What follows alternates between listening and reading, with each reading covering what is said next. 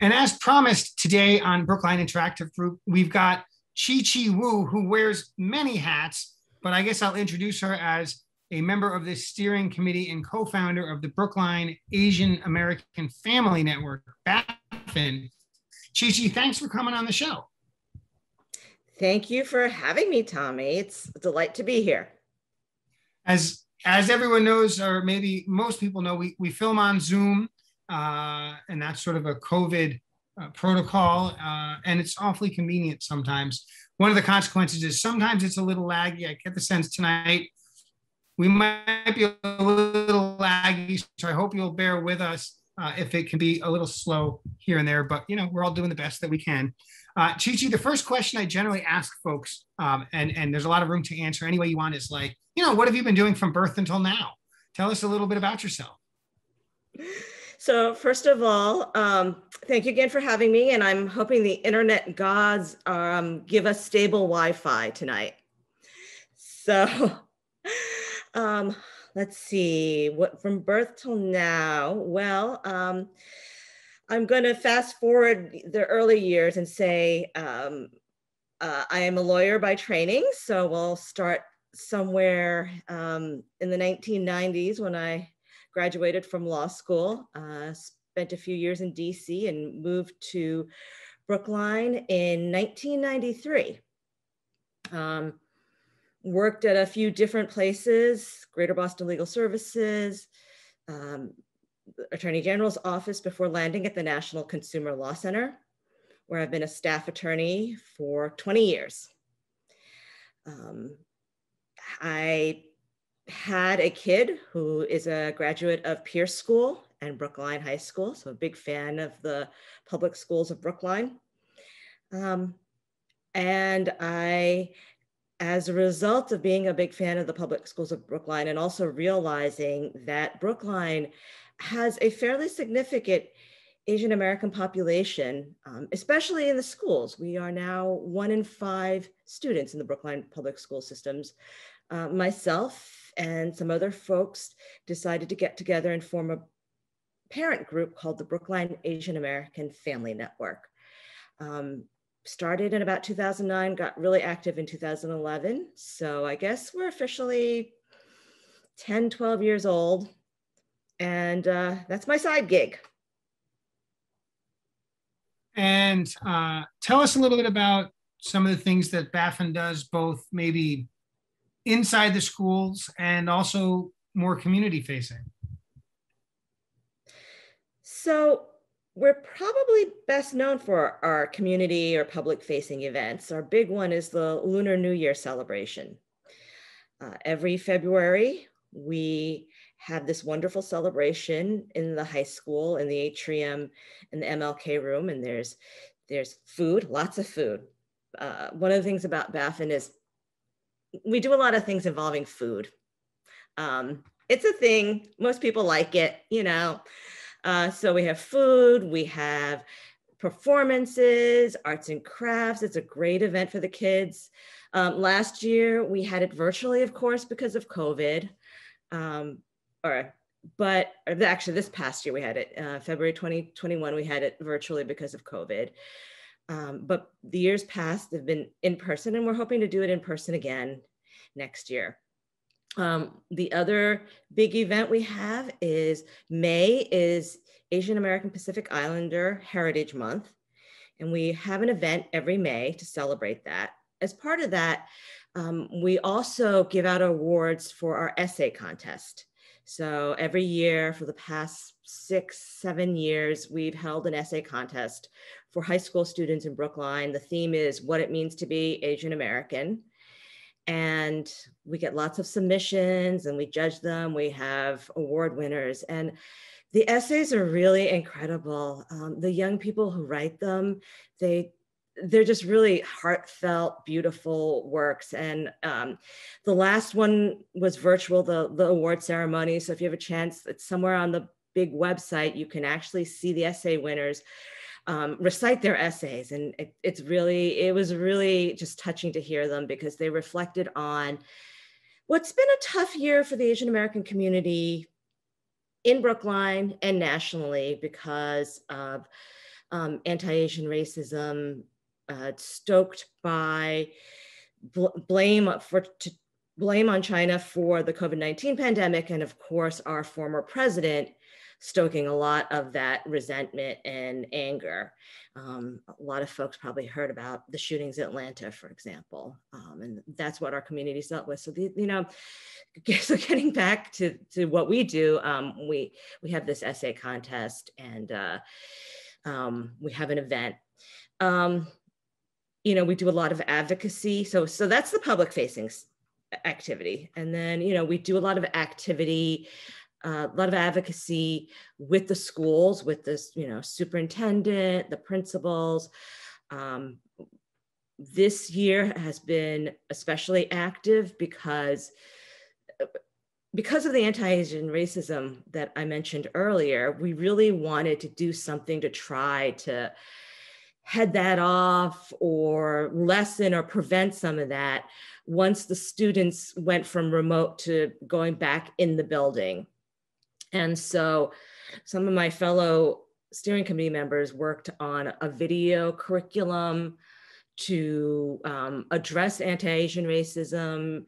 There was a version rolled out in the high school.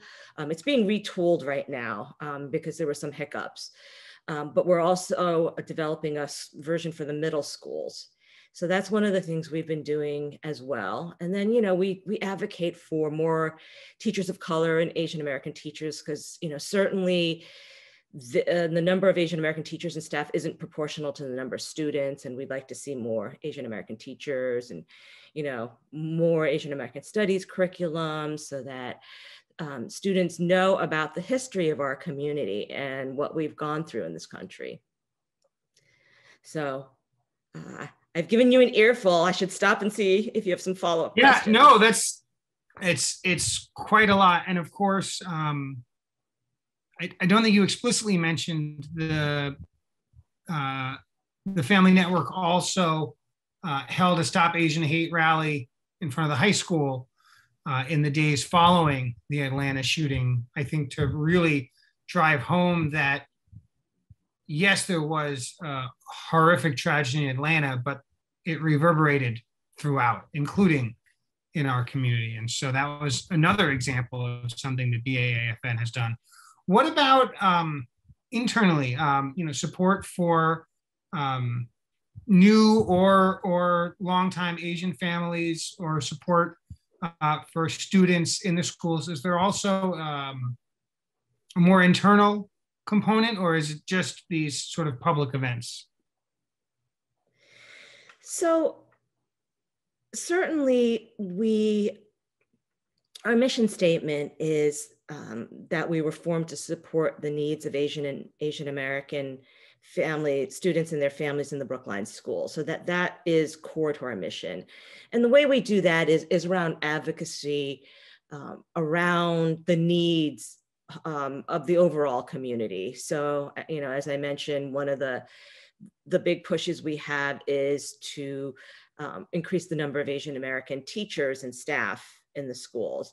And the way we've done that is, talking to the superintendent, talking to the high school principal, but also, for example, last year, because of some of the budgetary issues that were caused by COVID, there was a big issue with layoffs, and then 3 kindergarten teachers of color were bumped because they didn't have professional status, and they were bumped by teachers who did and had to move because of cuts. And so we organized a petition and a lot of activism around trying to preserve those teachers' jobs. And ultimately, unfortunately, we did lose one of those teachers, but 2 stayed within the system. Another way we try to support Asian American students and their families is just to have a place to share information and concerns. We have a listserv, and I think we have close to 500 people on the listserv right now. And if any of the viewers would like to join the listserv for BAAFN, I'm gonna take an example and a page from your book, and this is the email address for BAAFN. Did I do this wrong? Is it going No, to show that's right. backwards? It's BAAFN1 At Gmail. Yeah, so it's BAAFN1 at gmail.com. I guess I should have written that backwards so that the camera would No, think of that. we see it correctly. We see it correctly. All right. You see the mirror image for yourself, but we see it correctly. Okay, so email that address if you want to join the listserv. We also have a Facebook page, so just look up BAAFN on Facebook. And, it's a place for people to share issues and concerns. The other day, we had a really nice exchange of emails of some community members who wanted to book recommendations about the Asian American experience. We also have a website. And I didn't write that one down. Sorry, I should have thought that one. But it's just look up Google BAAFN. We have a website and there's a ton of resources. Our webmasters, Linda Louie, and she has put a bunch of stuff on that. And we have one-off events sometimes to support the Asian American community. So we've had events about the mental health needs of Asian American students, which is an issue that just always needs more attention because there's such a stigma around mental health needs in the Asian American community. And we really need to do more to support the mental health needs of our students, especially after this year of COVID-19. It's been a very terrible year for the students generally and for Asian American students. And so what should we expect coming up? Do you have any big plans, any one-off events coming up, or should we just hold the line and wait for February for the Lunar New Year? So we don't have any events coming up until the Lunar New Year. One of the things that viewers can do, though, is that I forgot to mention the display boards. So my fellow steering committee member, Alicia Hsu, who's been doing most of the work, I can't claim credit. She's been doing most of the work dealing with curriculum and advocacy in the schools.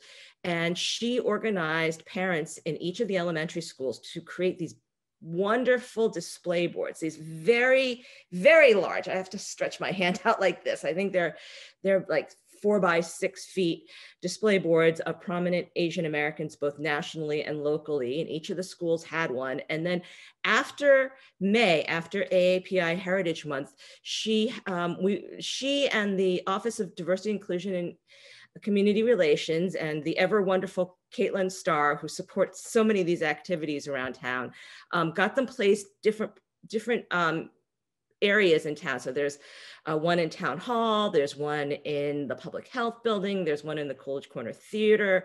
And so folks can look those up and take a look at them in person. They're just really wonderful to see. And Remote Learning Academy had a virtual one, and there's a link to that on our website. Well, as I said, you wear many hats in addition to your professional activities and your BAAFN activities. More recently, you've become a volunteer on several boards, committees, commissions, and so forth. Reimagining Policing, the Advisory Committee, Town Meeting. That's a lot to bite off. Tell us about sort of how you decided to start spending more time directly working on local government issues and not just community issues, and how you landed where you did. So that's correct. I have started getting more involved in town issues, and I blame Select Board member Dr. Ralph Fernandez, who dragged me onto the task force for reimagining policing. It's been a wonderful experience, really working with him and the other task force members. They're all really incredible, smart people. And it was just very, we've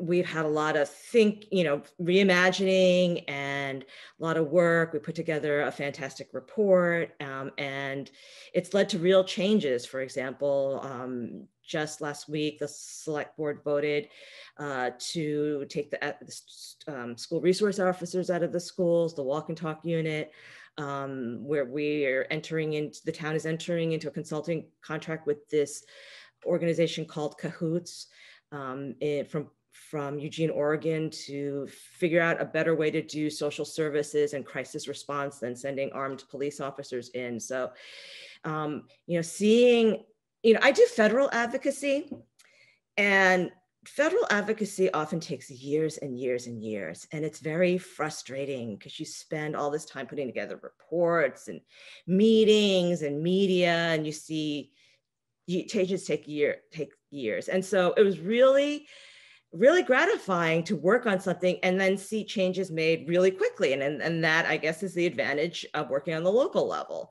We were able to, implement some of the reimagining right away. And so that was gratifying. And working with, the town of Brookline is just full of incredibly smart, thoughtful, hardworking folks willing to volunteer lots of time to the town. And so because of that experience, I was asked to join advisory committee. And when I joined advisory, I thought, well, I might as well see about joining town meeting. So now I'm on town meeting. It's a lot of work. I have to say that this town runs on and benefits from so much volunteer time. I mean, the amount of time people put in, it's pretty incredible.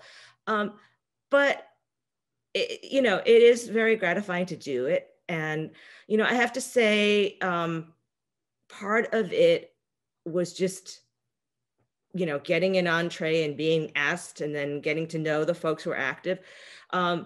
Being virtual did help. I mean, I have to say, things like advisory committee take up a lot of time. And so it helped that we were on Zoom because it's 2 days a week, 2 evenings a week. And so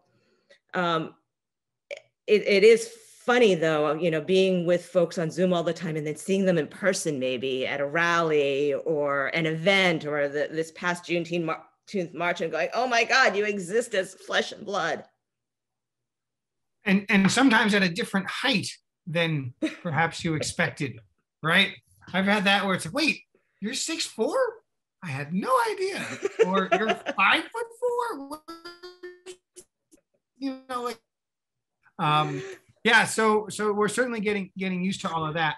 And so, town meeting is quite a bit of work really throughout the year, with maybe a little bit of break in the summer and a little bit of break December, January. Town meeting sort of ramps up, and then it's sort of, all hands on deck for some number of days. Was this your first town meeting this May? Yeah, it was my first town meeting. It's the first time I attended a town meeting. It was interesting. It was, obviously the Zoom format different than in-person town meetings. So I have yet to experience one of those. It's interesting to see the different array of viewpoints in town. Brookline has a reputation of being a progressive town, and certainly there are a lot of folks who are progressive, and there are a lot of folks but there are a lot of different political viewpoints too. It's not a monolithic town. And do you feel like it wasn't long enough? You feel like it needed another couple of nights? I think when Kate Poverman sent out a message that we would be meeting like every day for 2 weeks so that we would make that June 15th deadline, I was like, what? It was intense. And there were some complaints, obviously. I think there are more warrant articles, I think, being filed, and there are different perspectives that are being vocal. And that takes time. And you have 240 people, even if a fraction of them want to say their piece, that's going to be a lot of time. And so, we do have to think about, is this sustainable? Is this level of volunteerism and all these resources, is it going to be sustainable in the long term? And that's certainly a conversation that's happening in town. Somebody pointed out there are 17 state capitals that have smaller populations than Brookline. Yeah, I don't know if that's sort of a strange and not necessarily helpful statistic. I think that, look, like it was, so for the folks who don't know, it was an 8-night town meeting, which was very much on the long side. Oh, yeah, I guess.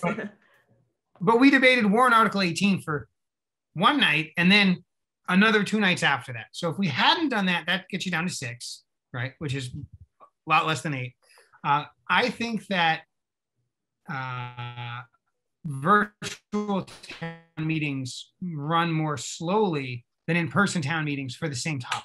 And so my instinct is that the town meeting that we had, that was 8 nights, right? If we were in person, I don't think that, maybe reconsideration doesn't happen. And then I think you shave off another 2 nights just in terms of the inefficiencies of, can you hear me now? Is my Zoom on? I can't take it off of mute. And then the voting, like remember in-person voting, show of hands takes 4 seconds, but in Zoom it takes 40 seconds times every single time we have a motion. So I don't know. I think that when we get back to in-person, it'll move a little bit more quickly than it does online, but we'll see. It's one of the things we'll find out, I think, sooner or later, and I'm not sure which it will be. But any other reactions about town meeting? Any surprises? Was there anything about it that you didn't expect, that either you thought was terrible or that you found inspiring?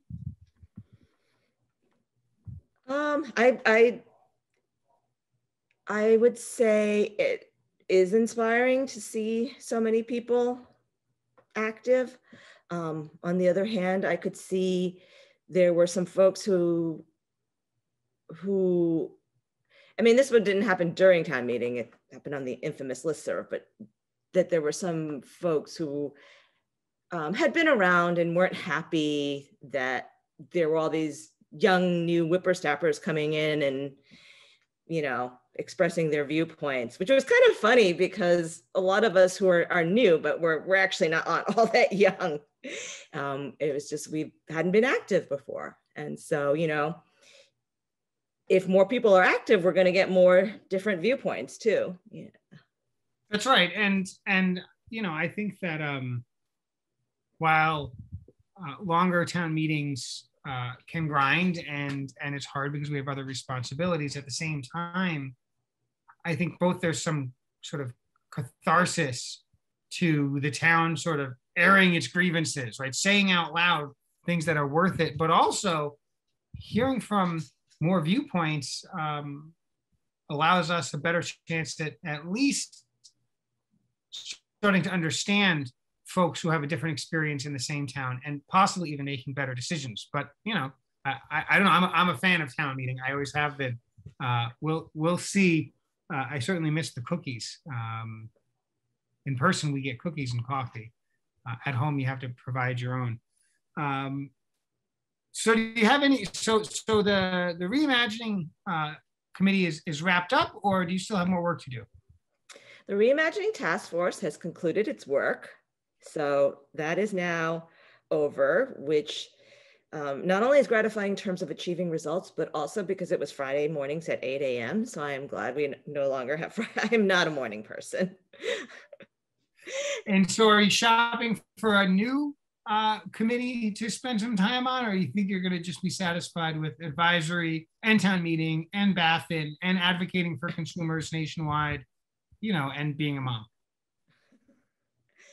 So I'm not shopping for another committee. Advisory is and town meeting is a full plate, and then doing BAAFN and having a day job too.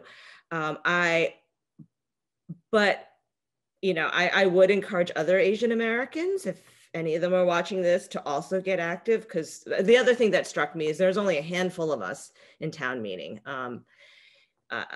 240 town meeting members.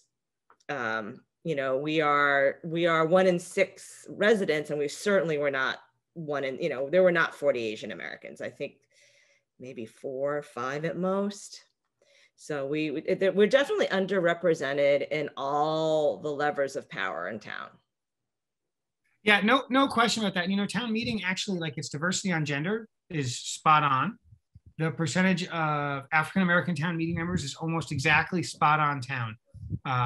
But no question, Asians are dramatically underrepresented. Part of the story is the number of Asians who are not US citizens and therefore ineligible to vote or to serve on town meeting as a percentage is higher than other ethnic groups, but that's nowhere near the whole story, right? There's tremendous room for more participation, and that means finding candidates, and that means electing them, and that means welcoming them and mentoring them, right? There's a lot of steps there. I have no doubt that you will inspire others, starting with the millions of people watching this television show, right?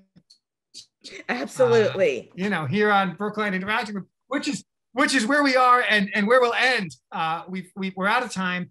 Chi Wu, a woman who wears many hats in town, and we're glad you do, because your work is so important. Thanks for coming on Brookline Interactive Group today, and I look forward to getting a cup of coffee with you again soon. Thanks, Tommy, for having me, and look forward to that coffee and maybe a cookie with it. That sounds great. We'll see you soon.